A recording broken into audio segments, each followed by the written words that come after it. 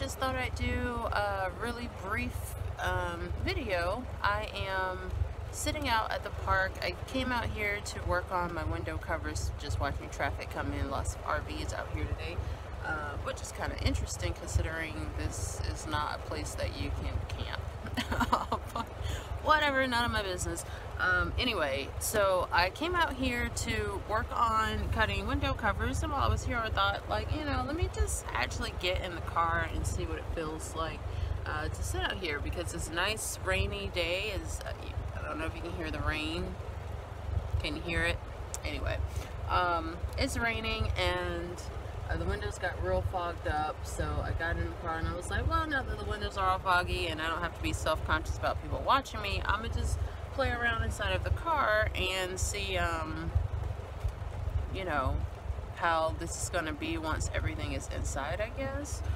Everything is not inside, so it doesn't give me a truly clear idea, but it gives me enough. So I already have my bed in here for the most part. I have to do the pillow for where my head is gonna go, but actually being back here, I can see just how I need to adjust the bed. Like, it feels like it's tilted a little bit and it's leaning forward just a little bit because the back is slightly higher than the front where the bed is, so I'm tilted downwards, which is definitely not going to work if I sleep with my head behind the driver's seat instead of with my head in the trunk space. So I'm going to need to find a way to level that out, or just sleep with my head in the back is really not a problem. I probably could flip the bed. No, I couldn't flip the bed around. That's why I put it in here the way I put it in here. But anyway, I guess I'll just flip the camera around so you can see what the inside is looking like. If I can find the button to rotate the camera. That's not it. Nope, that's not it. I've only had this phone for who knows how long, and I don't know how to actually use it, so give me a moment here. The car is a little messy right now, but you can see I took my shoes off, so I was climbing around and want dirty shoes coming all around because I vacuumed the carpet in here. It's nice and clean. Need to do some dusting.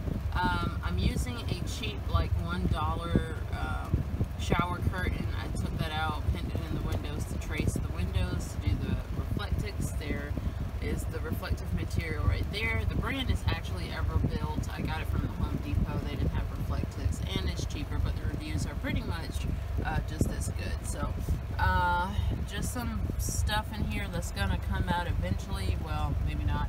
Those are my wheel chocks for when I service my car, so I might leave those in here. A little fire extinguisher, want to have that considering I totaled my last car setting it on fire. That's a story.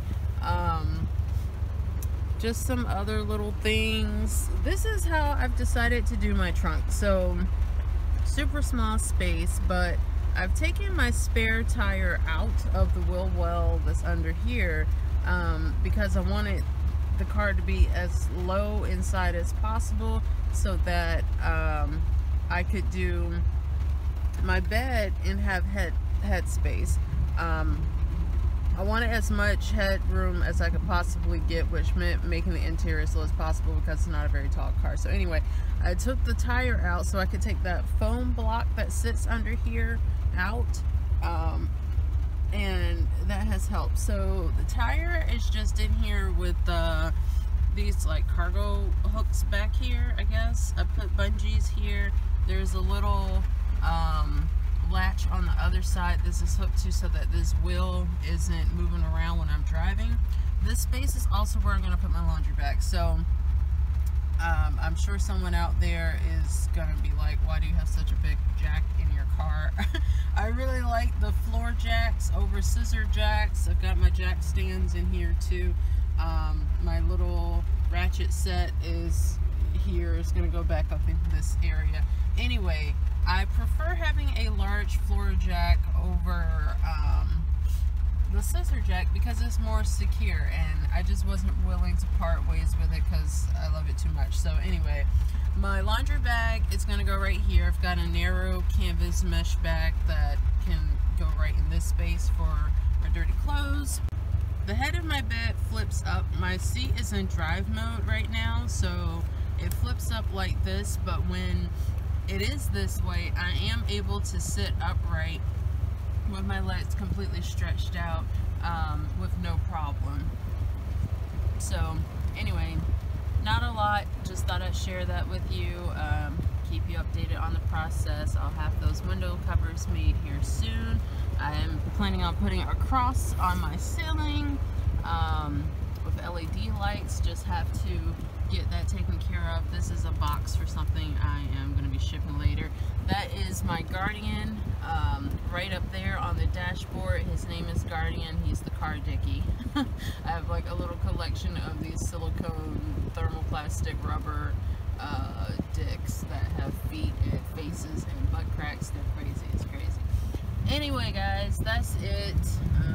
Not really much to say. I'm just rambling on at this point. So still have some work to do, but we are well on our way. There's my little inverter down there for the 12-volt cigarette lighter, my little Honeywell fan. Pretty decent air circulation, considering all my windows are rolled up and heavily condensed, however whatever the past tense is for that. Anyway, that's it. I'm out. Talk to you later.